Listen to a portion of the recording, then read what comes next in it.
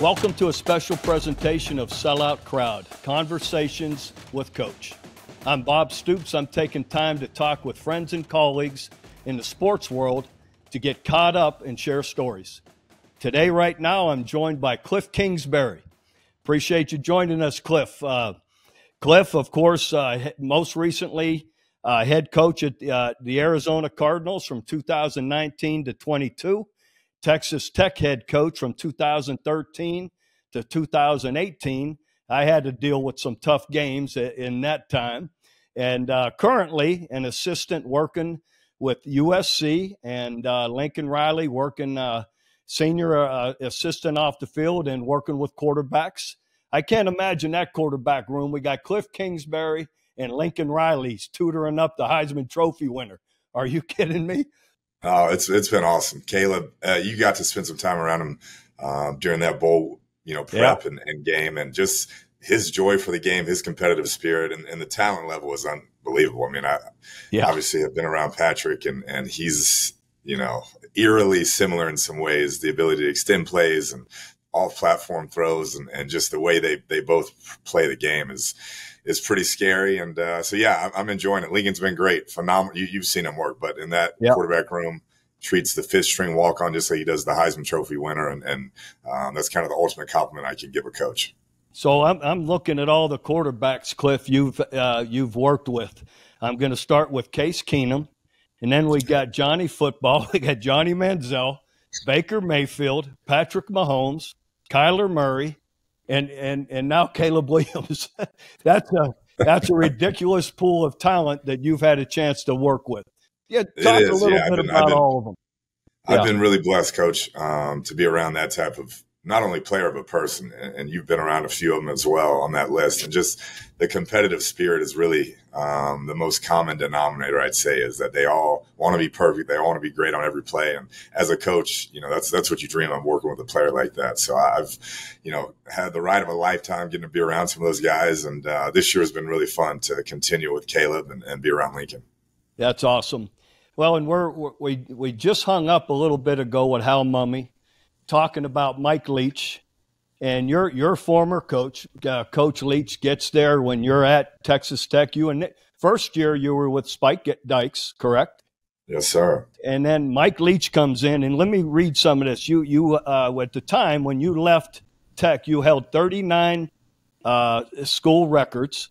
You had 13 Big 12 records, 7 NCAA records, and in large part your talent. But also talk about working with our buddy who now, everyone knows, Kliff, this weekend at Texas Tech is being honored in the Ring of Honor at Texas Tech, as is Mike Leach, your former coach, is going in as the Ring of Honor after all the turmoil of him leaving Tech. Fortunately, the administration realizes how important he was to Tech. And I know Sharon, Mike's wife, and children are going to be there. So I was planning on being there, and I had a function at my home here that I auctioned off, not knowing this was going to be the date for you and Mike. But talk about playing for Mike and what an honor it is to be inducted into the Ring of Honor there at Tech.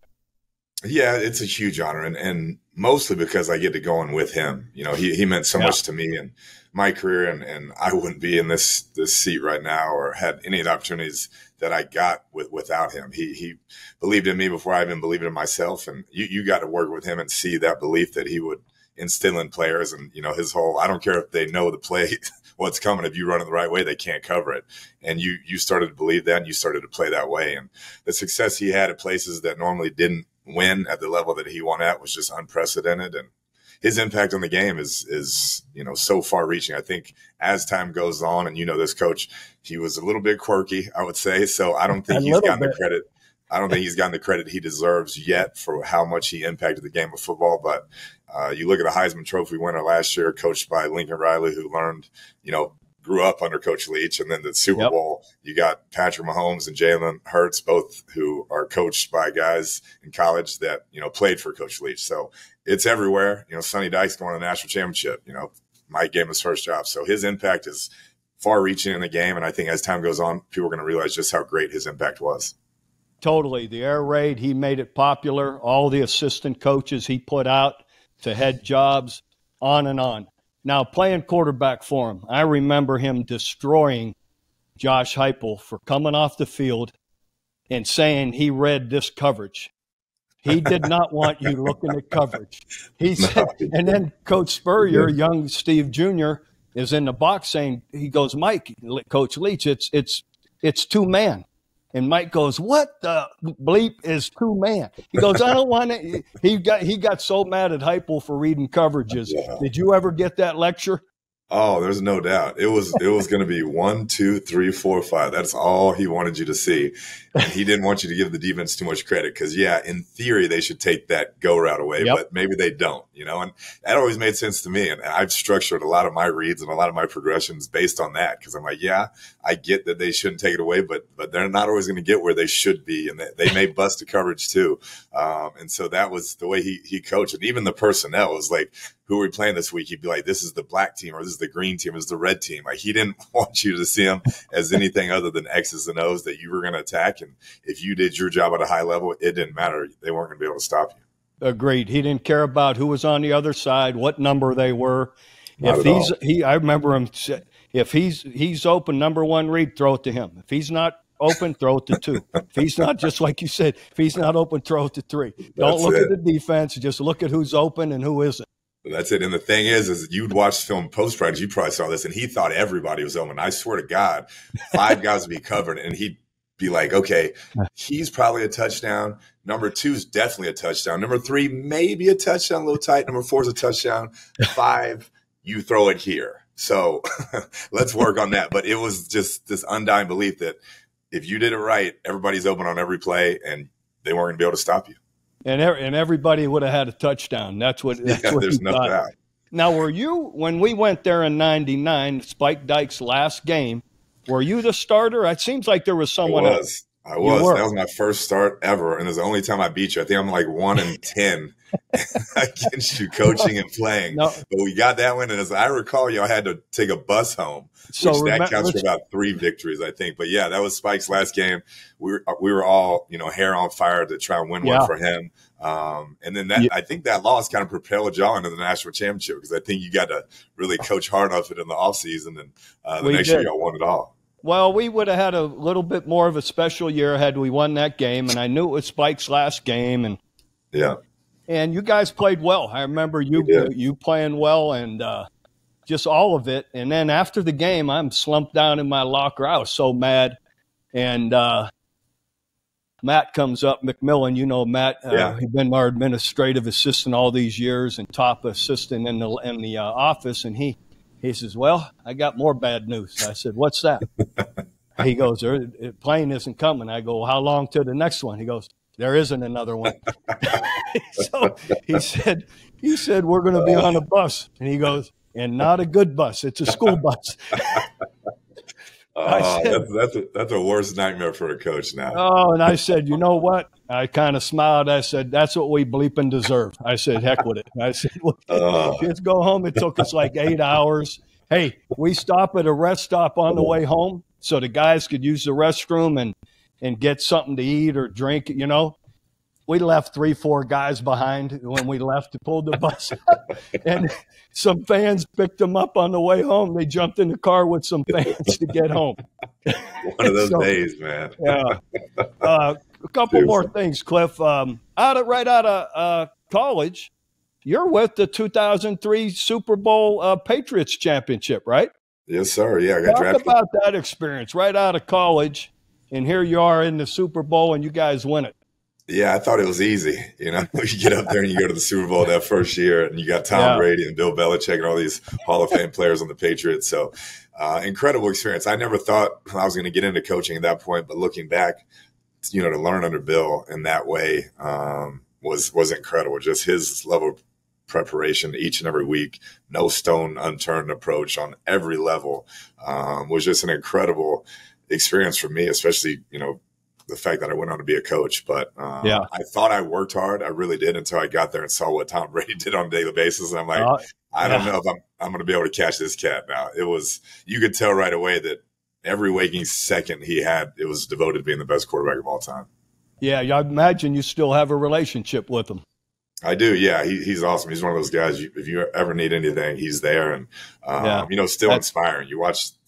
I just did a podcast, and I was watching some of the clips, and when he gets revved up and starts talking, I still get fired up. Yeah, that's cool. That's cool. Talk about difference from you leave Tech and then you go to the Cardinals. Talk about that transition and the difference from college ball to pro ball, how extreme it is.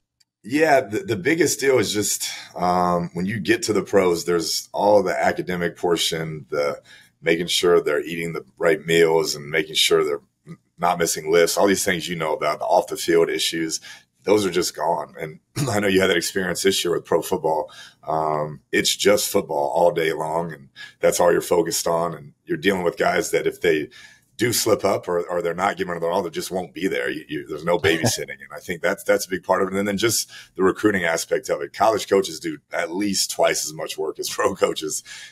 In season, it's going to be a grind no matter what, but the off-season schedule for college coaches is insane compared to NFL guys because you're just never away from it. As you know, you always got to have your phone on you. You always got to be communicating. And it's just it's a full-time job.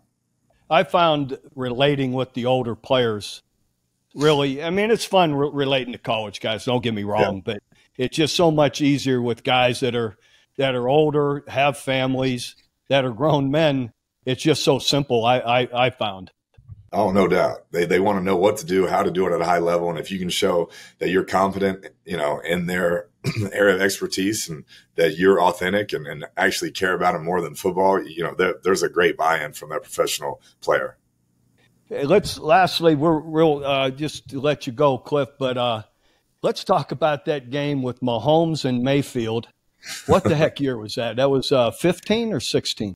I think it was. I'm terrible about years. Yeah, I think it was 15. Yeah, Joe Mixon, and y'all had Westbrook. Yeah.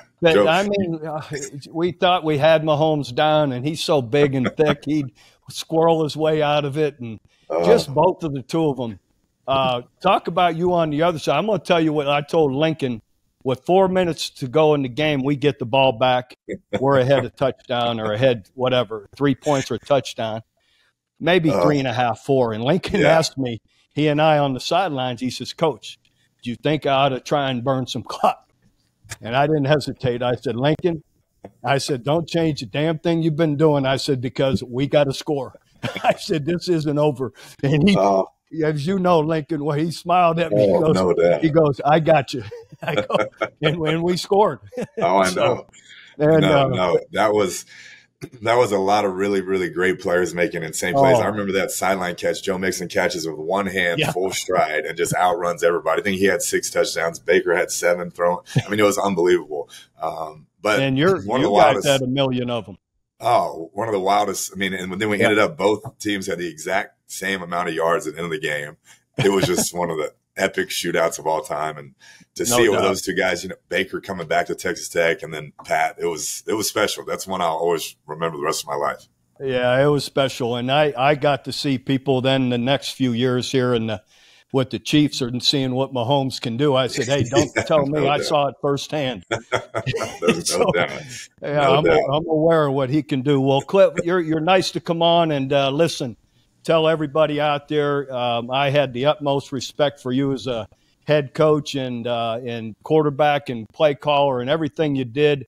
You did it well and as a player. And you're a young guy, so you still got a lot more big-time games coming to you. I got, again, great respect for you. Well, I appreciate it, Coach. And I've always been a huge fan, and you do it at the highest level it's ever been done at. And everybody that's ever worked for you, I know a bunch of them, they always rave about the type of person you are, even more so the coach. And that says everything you need to know. Well, I appreciate it, Kliff. Well, all the best to you. Tell the guys there at SC hello for me, and hey, best of luck moving forward, okay? Appreciate it, Coach. Take care. Bye now. That wraps up this installment of Conversations with Coach. Follow and subscribe to this channel and visit selloutcrowd.com to find out about upcoming programs.